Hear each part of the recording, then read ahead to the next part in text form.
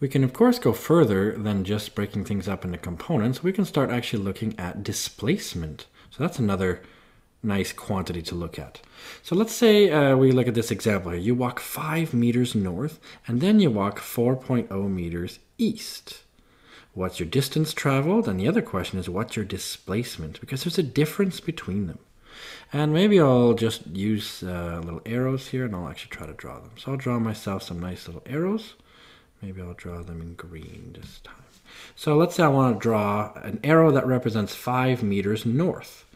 All right, well then let's maybe just draw it right here. So 5 meters north. This is one arrow, and you can make it whatever arbitrary length you want.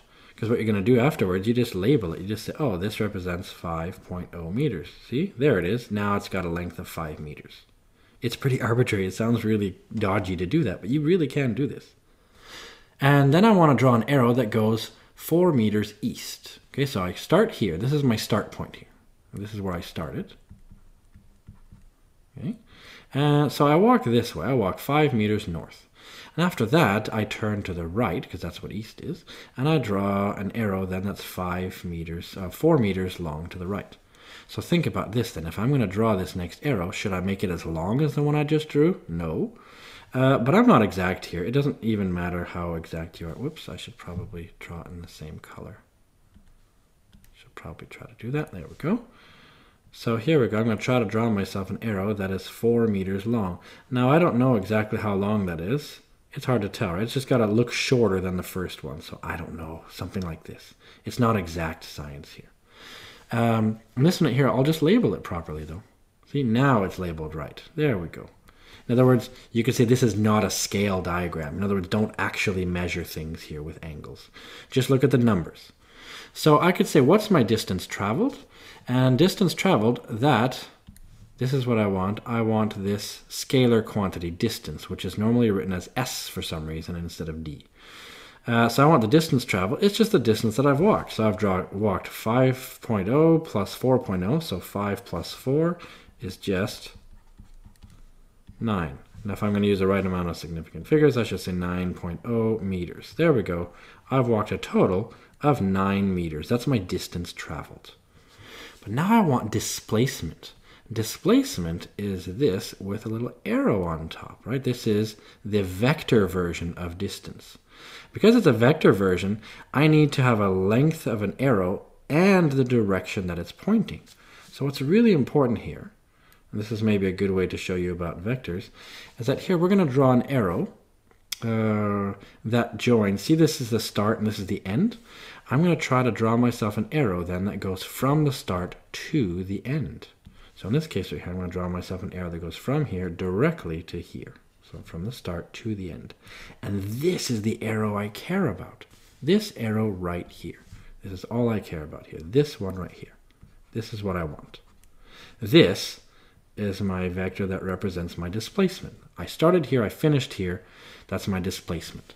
Another way to see it is this is where I am from my start point. In other words, I'd have to point this direction and go this far if I want to, let's say, fly over the air and get to there.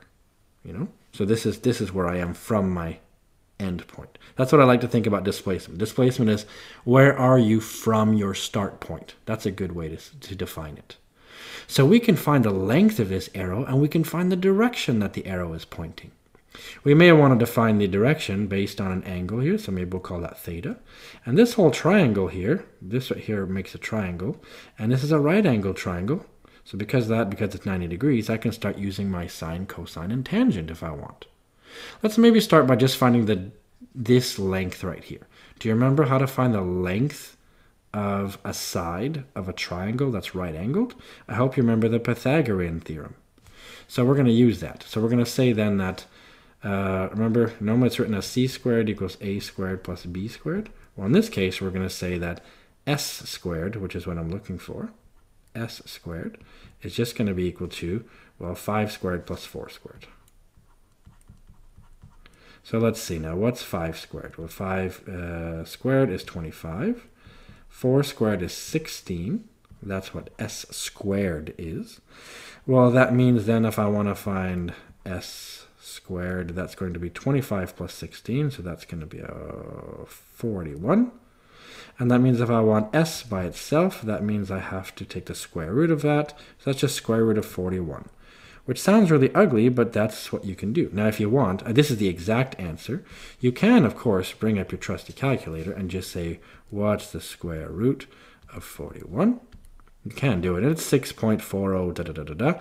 But we're using things with 1 decimal point, so let's keep doing that. So 6.4. So we can say then that my displacement then is 6.4 meters. Great. Am I done?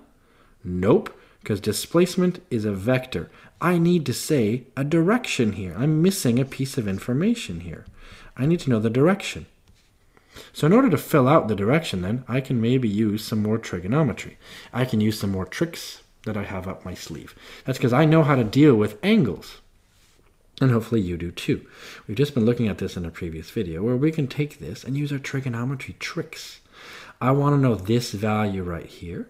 All I know though is the opposite. If I want, I can label these. From this angle here, opposite to that is this one, up. This one right here is called hype. And this one here then is adjacent.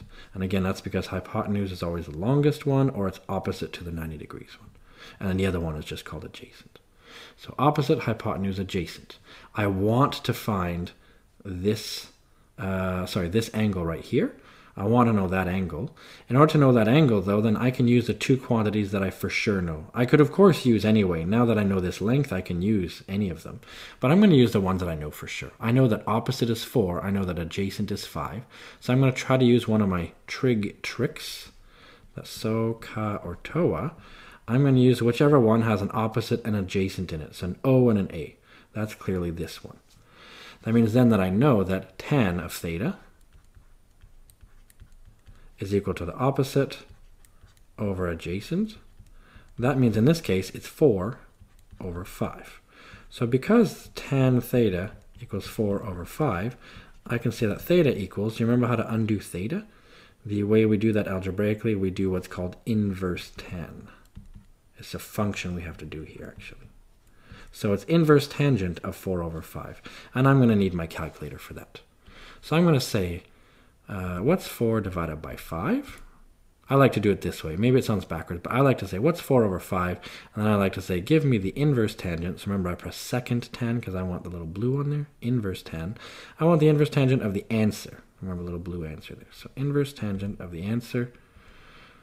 I could have, of course, just said inverse tangent of 4 over 5, but I just kind of like to do it this way. And it's 38.6 degrees. If I want to round it to the nearest degree, I'd say 39 degrees.